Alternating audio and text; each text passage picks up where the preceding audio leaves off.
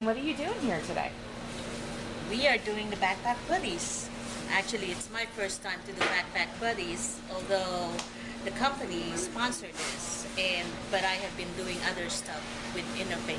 What I've learned from this is that there are so many, over 100,000 kids, I think in North Carolina, that are in need of this service, and that when they leave school after lunch on Friday, a lot of those kids don't have a meal until Monday morning, which was eye-opening. I think we all volunteered here to realize that we're very lucky, and there's a lot of people out there that are in need, and this is a good way to give back and help. Yeah, like my t-shirt says, where you live.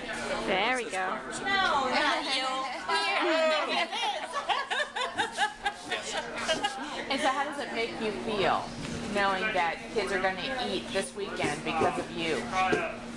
It's very humbling. I mean, you know, we come here and do this, and I know it's 2 hours of our work time.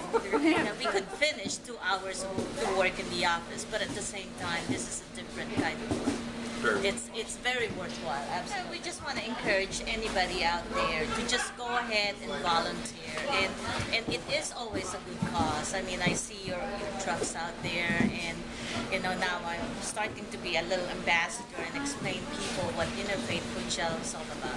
And I think it's more of awareness and word of mouth that would bring a lot more people educated to what you guys do and how you help the community. And thank you so much to what you're doing.